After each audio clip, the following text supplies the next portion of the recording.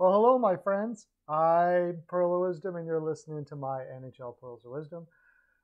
We are today going to be going into the continuing series of trading Eichel to every team, seeing what they would have to give up, if the possibility is there for them to acquire him.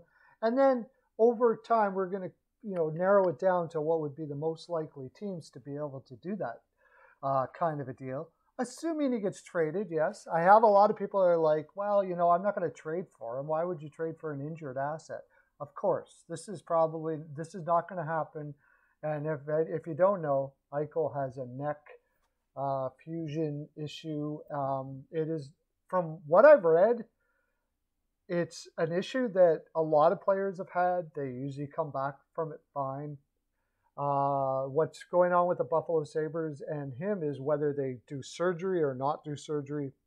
This sort of thing happens all the time. Eichel's not very happy with the communication that's been going between them. He's mentioned that in his in interviews and stuff like that.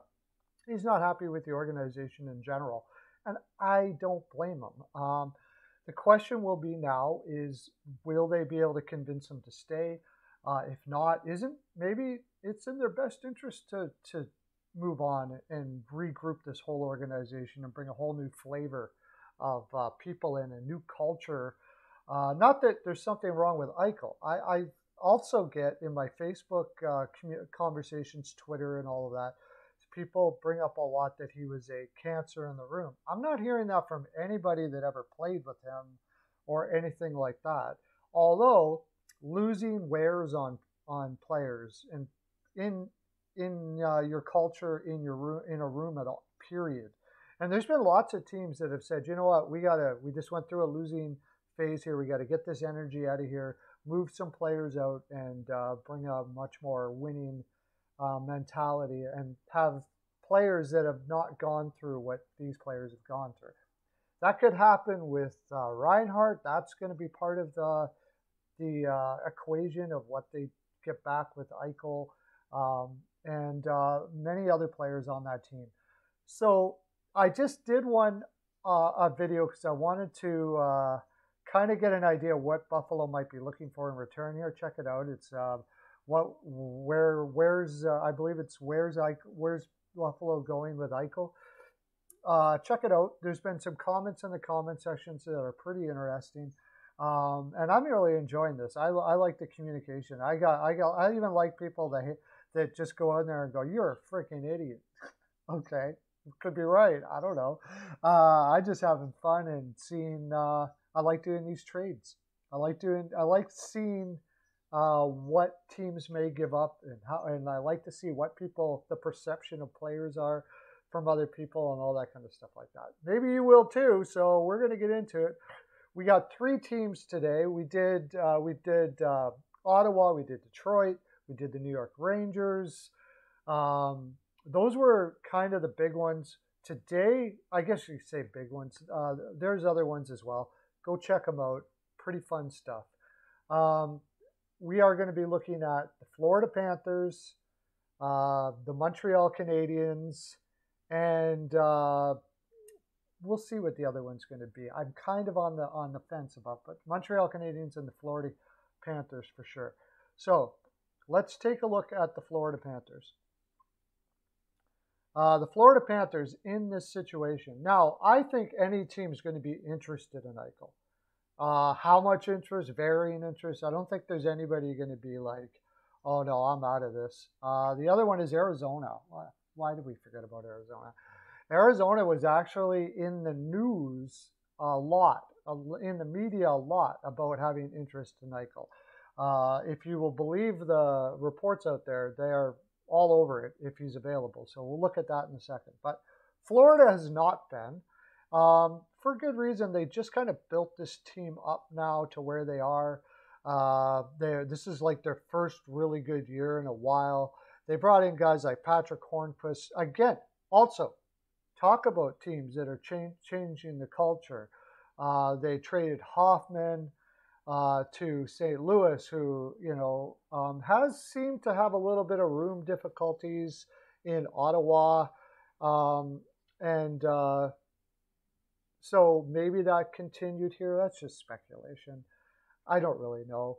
But, and Dadonov, they traded Dadonov to Ottawa, who they cleared room for by trading Marchessault and Smith to Vegas in the expansion draft. And it worked out to a certain degree, but obviously they thought there was a better way of going for various reasons with Dadonov. So here we go. First of all, Florida would be interested because having a name like Eichel in your room would be absolutely enormous for them. This is a team that's very well known, has a difficult time drawing fans, and a big name like Eichel, a superstar like Eichel, a franchise player like Eichel in this organization would be huge. The question is, does it make sense for them to do that sort of thing? Also, if you look in that Buffalo Sabres video that I did, and my other videos as well, I talk about, and a fellow named Gavin, I know he's just an average dude, but he did a really good job of bringing up some writers from the Athletic and other posts talking about, I think Ray Ferraro was one of them, talking about what the package would look like. Ray Ferraro thought it would be like 5 to 7 players or 5 to 7 assets going to Buffalo. Like there'll be a huge interest in Eichel after he gets over his injury, no doubt about it. I also talk about in Buffalo why I think Eichel is as great as he is. You can look at that and tell me if you agree or not, or why he is a great player. I shouldn't say great as he is. There's a lot of people out there that I'm talking to that don't think Eichel is as good as people are saying, that he's overrated. Maybe you think that as well. So if, let's say Florida is talking on the phone and they're giving up an offer to see if they can maybe come up with something here, it would be a difficult trade for Florida. I'm sure that if they're going to do this, Barkov is off the table, unless I believe Barkov, if we look at it here, is, just make sure that you guys can see this all right. Yep. Barkov is up for 21-22. He's got one more year of his contract at 7 points, at $4.5 million. That's going to be way higher the next contract. I'll tell you that right now. Eichel is making $10 million a year right now. I would not doubt that Barkov is right in that wheelhouse. He's a Selke Trophy candidate almost every year. He's a great, he puts up a point a game or even could be better. And he still has some pretty good upside at 25 years old. So now, if Alexander Barkov is like, I don't know if I want to stay in Florida, which there has been murmurs about, those are just rumors, we don't really know for sure, then you could use Barkov in the trade. And then this actually becomes more of a possibility. If you can put Barkov in this deal, and I believe Eichel is a far better player than Barkov, and that's no slight against Barkov. I think he's that good. He is on a good team. I think Eichel could put 120 points on the board, and his defensive analytics are absolutely off the charts. Crazy. He should be getting much more consideration for Selke if Buffalo wasn't such a bad team. In fact, I wouldn't doubt if he picks one up in his career, assuming he can get on a decent team. So you'd have Alexander Barkov, and then I really like Frank Vatrano. I love Frank Vatrano. Owen Tippett's going to be a name that would definitely be coming up in this one, and I love Owen Tippett too. He's really had a strong year this year. He's got 4 points in the playoffs this year. And he had a pretty darn good year. I have a feeling they're going to try to avoid that. If they're going to give Barkov, maybe Frank Vatrano they would consider. He's probably reached his peak as a 20 to 25 goal scorer. Not the greatest defensively, but I think he's even got more in him myself. I love his shot. He's got an amazing shot, and he would be worthy to put in a package like this. Now, you'd have to definitely look at prospects. You'd definitely be throwing first round up. At least one first round pick, probably more. Now, if it's me, I'm clamoring to get Mackenzie Weegar in this deal. And I know that Mackenzie Weegar Buffalo is kind of strong on defense on the right side, but I am a huge fan of Mackenzie Weegar. Big, big fan. So I would definitely be looking at Mackenzie Weegar as part of the deal. I think Florida would be resisting an awful lot, especially if they put Barkov in the deal. So that being aside, let's say we can't make anything like that, and they just go, no, we don't want Weegar in there. Buffalo doesn't need to go huge on defense here. Gregory Denisenko almost certainly would be on here. And I know Florida loves Gregory Denisenko, and for good reason. He played a little bit this year, put up some pretty decent numbers in the KHL. And from what I saw of him, World Junior Championships, he had 9 points in 7 games. He had 12 points in 38 games as I believe he was a 19-year-old. That is really good numbers in the K. Usually in the KHL, they don't play young players very much. You have to be very special for them to play you at all. And he put up 12 points. So excellent prospect. I would be looking at that. It would be something like that. Barkov, Vetrano, and Denisenko. Maybe you don't have to add in the first there. Maybe you do. It depends on how high you are on these players. For Gregory Denisenko, I'm pretty darn high on him. I would really like that. I would really be all over that. The hard thing is putting Barkov in the deal. Again, if Barkov's intimating that he might go check the market, though, or was he going to be a restricted free agent? Or he's considering the possibility of maybe just having a short-term deal so he can get to free agency, you may definitely be thinking like this, because the Florida Panthers could use a Jack Eichel. Barkov is cool, but he's not sexy. I'm sorry, in the sense, not looking. I'm talking about as a pure offensive dynamo like Eichel is, a superstar, a name that everybody knows. And Florida would definitely like to have something like that. Another thing you could think of with them is they have so many goaltenders coming up in the minors and also on their team. Now, I'm pretty sure they're not going to have Spencer Knight, but Drigger would be good. However, I don't think Drigger is going to be there. I must remind you, this deal's not going to happen until after a surgery or whatever they decide to do for his neck. So it would be later. Drigger probably won't be on the team by that time. But you got, Samuel Mothenball hasn't really been able to find his place in the NHL, but you could throw him in there. He still has upside. He's a big goaltender at 24 years old. He's still got time to be pretty darn good. Devin Levi had an exceptional World Junior Championships. He was a late round draft pick. That's a guy maybe you could be looking at. Of course, there's Anton Lundell, which I'm sure they're going to be doing some magic to try to pretend that they don't have Lundell, because Lundell would definitely be somebody they'd be looking in this package. He has put up some incredible numbers in Finland this year. In Finland this year, 25 points in 26 games, 16 goals.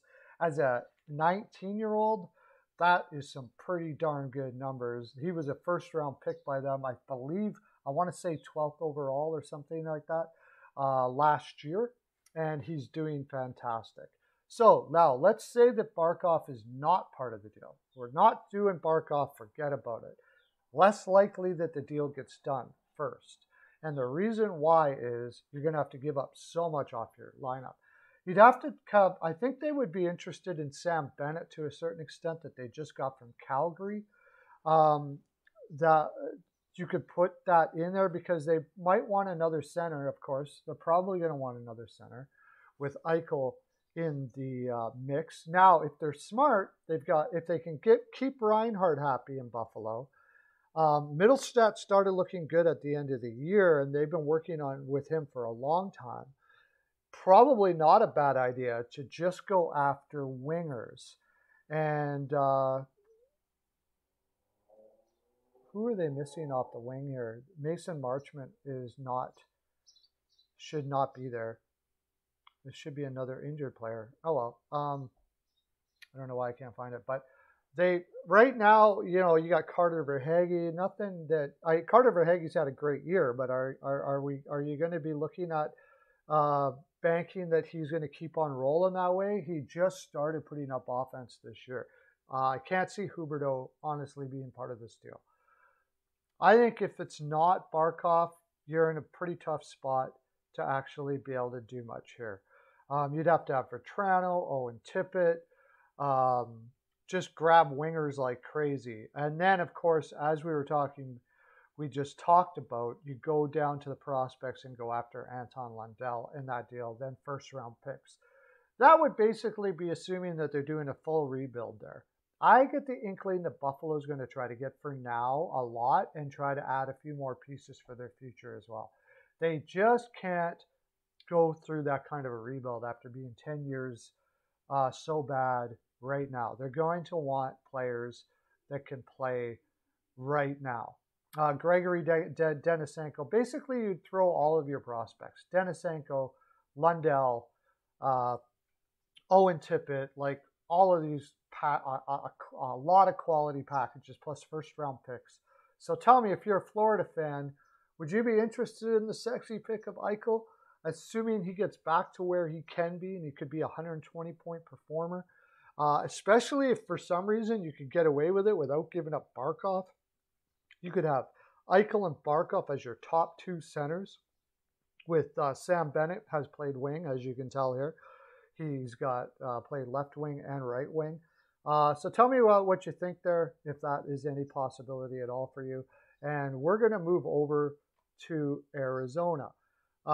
Arizona has actually kind of let it out in the media that they'd be very interested in Eichel if that were to come available. I've read numerous articles on it. One of these days I should actually put those articles up here and show them to you, but whatever. You can look it up for yourself. Arizona has definite interest. How possible would it be for them to do it? The first thing first, if they were to do this, oh, I love coffee. They would have to basically do a complete rebuild all over again, because they're going to give up almost everything they have to grab them and then build around that team, which is a great idea, except they're in Arizona where they're trying to draw fans. Now, Eichel will draw fans, no doubt about that. Eichel also does not have a no movement clause right now. So if Buffalo were to do something like this, he would have no choice but to go, pretty much. Except he can say, okay, I'm staying in Buffalo, because they're only trading him if he is really pushing the envelope to be traded. So I'm going to, so with that in mind, what would it cost Arizona to do this? Now, remember, as we do all of these, you're going to see that there's certain teams that look like they have more to give than others and are greater possibility to get Eichel if he ever comes up. Plus, we got a year for assets to be brought up and stuff like that. Personally, for me, I am all over Jacob Chychrun. I don't even care if I need defensemen. I can trade a defenseman away. And there is defenseman in Buffalo that Ristolainen probably needs to be traded. But he's a left defenseman, not really what they need, but he's a Norris future possibility. Remember this name if you don't know, maybe follow Arizona much or whatever. Jacob Chychrun will be up for Norris's in his future. He is an awesome defenseman. I would think that Arizona would do everything they can to keep him out of their conversation. However, I don't think that it would be likely that they'd be able to. Oliver Ekman-Larsson, they already kind of went and tried to trade him last year, and he's got a no movement clause where he can basically pick who he wants to go to. He chose Buffalo or Florida. Highly unlikely, or not Buffalo, Boston or Florida. Couldn't get a deal done with those teams, so he ended up staying. highly unlikely as well that he's going to say okay to Buffalo. So he's off. As far as forwards are concerned, it's going to take Clayton Keller for sure. 22 years old. It's weird. He's considered a bit of a disappointment from when he was drafted, which was 2016. So he's been around for a little bit. But he probably started playing when he was too young. He was one of those guys in Arizona when they had this philosophy that they're going to play their young guys as much as they possibly can. And it probably hurt him a little bit. Not to mention the philosophy of the Arizona Coyotes and Rick Tocchet probably hurts him a little bit. It's a very defensive philosophy there. He doesn't put up huge numbers, as you can tell by his plus minus, which I don't like to go to too much because it doesn't tell the whole story. But even his defensive analytics in general have not been good. I just don't think it's the right system for him. He's only 22 years old. He's probably got a fair amount of upside. He's got a great shot and a lot of talent. And I'm sure that they would be part of this deal. And I actually think Arizona would not be holding on to him too tightly. That would leave another guy that I really love, Christian Dvorak. Great two-way center. I shouldn't call him great. I maybe throw that word around a little too much. A very good two-way center right now who still has tons of upside. Put up 31 points and 38 points on again, a very defensive system team. That if you were to put him in a different situation with better line mates, I think he could put up 50 to 60 possibly in a year and give you very good two-way play. I like him a lot.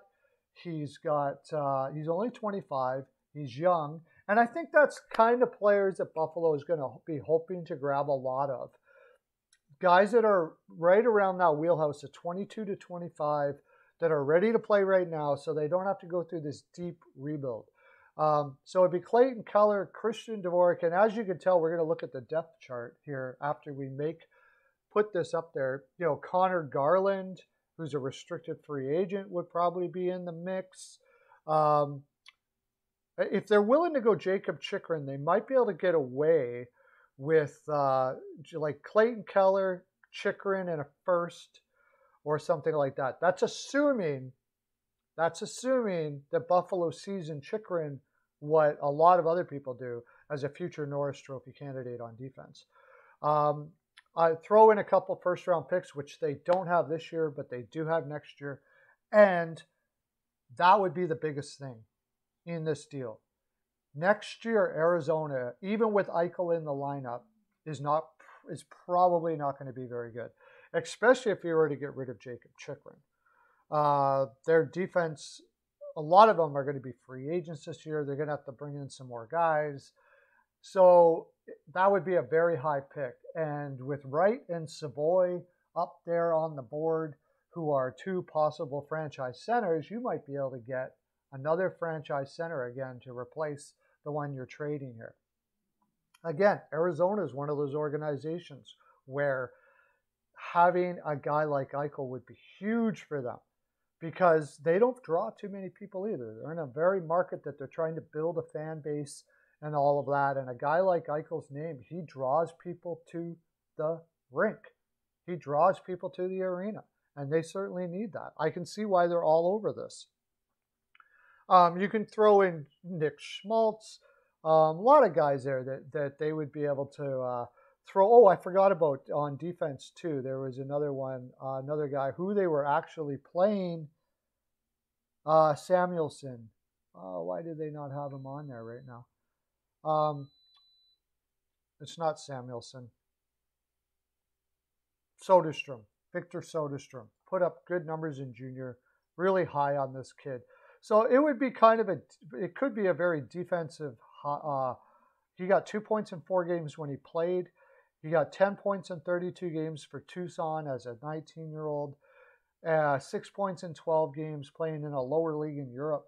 He's probably going to be a while before you see him in a regular lineup. They just wanted to give him a look-see in the NHL. But there's a couple possibilities of a package here that may be okay. I don't know if it's going to be good enough compared to some of the other teams that we're going to see. And I'm going to kind of skip over a little bit. I've been doing it from for the teams that have the most amount of cap space. And but this time I want to go to a team that's in the playoffs right now that, especially if they lose in the first round this year, they would probably be on the phone. Bergevin, as we've seen from last year, this is the Montreal Canadiens, obviously, I should tell you that. This is the Montreal Canadiens, obviously. They've done crazy stuff. They went out and got Toffoli last year. They did a trade for Ty Domi, brought in Josh Anderson, which was a very risky pickup. He just came off a year of injury, gave him $5 million a year, $5.5 million a year for 6 years. This is a team, Bergevin is not afraid to take risks and make big plays. And they are never, probably ever, going to be in a full rebuild.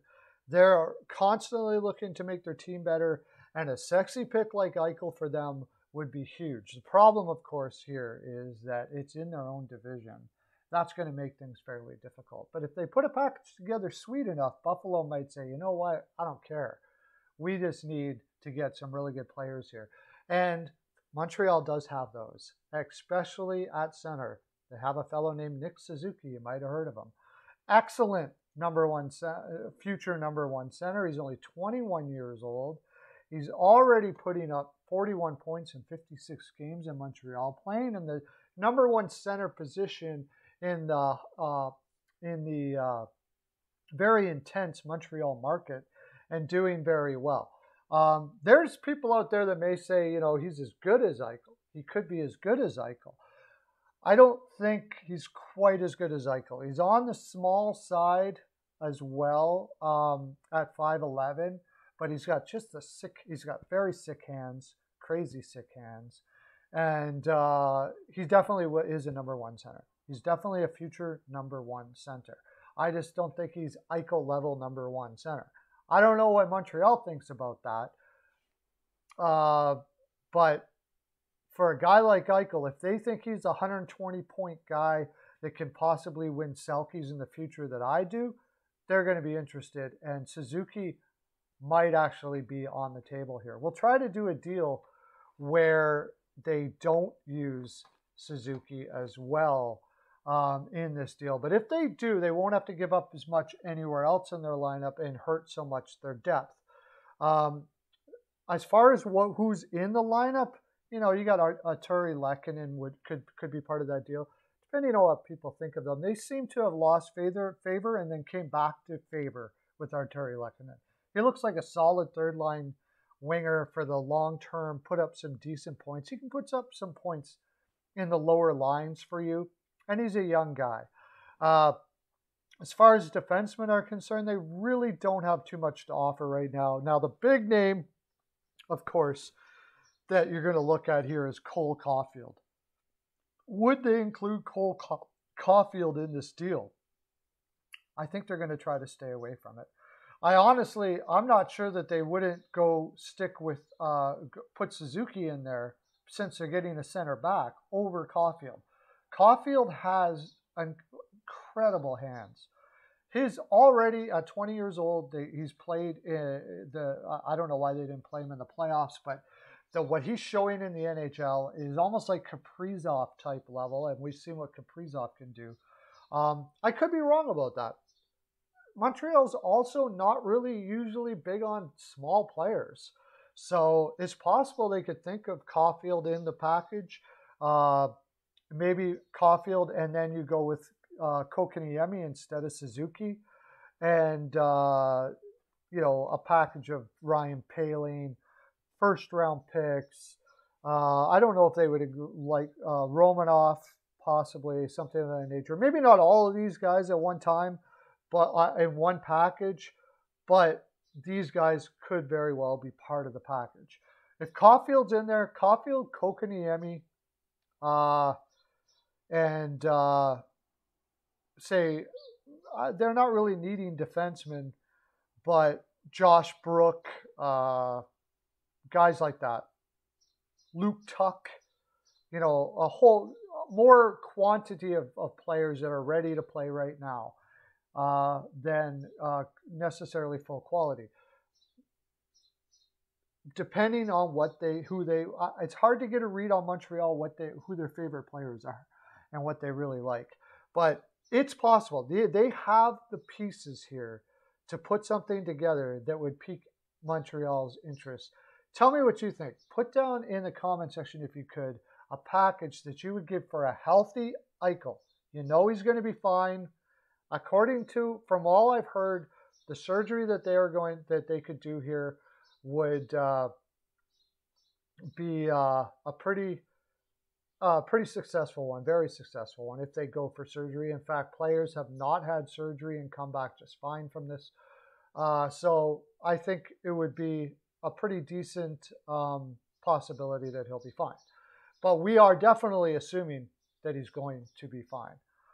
Well, that's my full 42, I believe. Oh my gosh, I went 30 minutes. I got to let you go. Okay, bye.